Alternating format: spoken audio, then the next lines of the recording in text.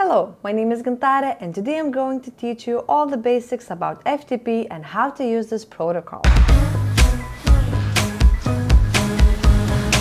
File Transfer Protocol, or FTP, is used to communicate and transfer files between computers on a TCP/IP network, aka the Internet. FTP also allows you to upload files from your computer to your WordPress site.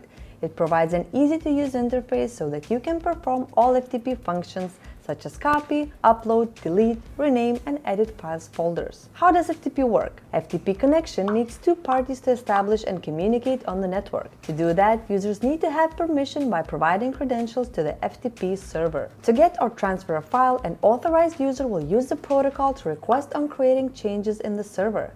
In return, the server will grant that access. The session is known as the active connection mode. The distribution in active mode might face a problem if a firewall is protecting the user's machine. The passive mode is used if that issue occurs. In this mode, the user establishes both command and the data channel.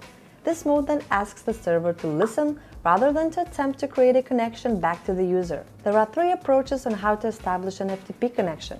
A very simple method is using a command line FTP, such as using command prompt for Windows or terminal in Mac Linux. A user also can use a web browser to communicate with the FTP server. A web browser is more convenient when users want to access large directories in the server. Though today the most common practice to use FTP, especially for a web developer, is by using an FTP client. An FTP client provides more freedom compared to the command line and web browser. It is also easier to manage and more powerful compared to the other methods. For example, it allows users to transfer a large file and use the synchronizing utility. There are many FTP clients to choose from free open source applications to premium options. In this video, we will use FileZilla, an open source and popular FTP client, but you can also choose different options like WinSCP, CyberDuck, etc. Let's set up an FTP server using your Hostinger account. Firstly, log into your Hostinger account and navigate to the FTP account section. Create a new FTP account by filling out a new username and password.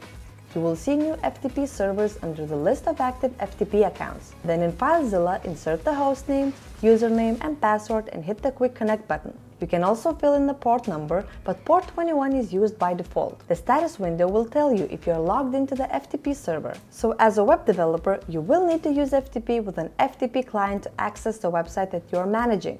Furthermore, it is easier to create and remove directories and read a large number of files on the server. FTP is also commonly used by non-developers who just own a WordPress site. There are many reasons you may need to access the site this way. For example, you can use FTP to install plugins and themes directly should you need it, manually deactivate plugins and themes if you ever get locked out of your WordPress dashboard, upload media files in bulk rather than one at a time, make changes to core WordPress files such as htaccess to implement customizations and extra security measures, diagnose and fix common errors on your site such as compatibility issues, internal server errors, and so on. I hope now you have a better understanding of FTP and what it's used for. If you like this video, don't hesitate to press the like button and subscribe to our channel. Thanks for watching, and I'll see you soon.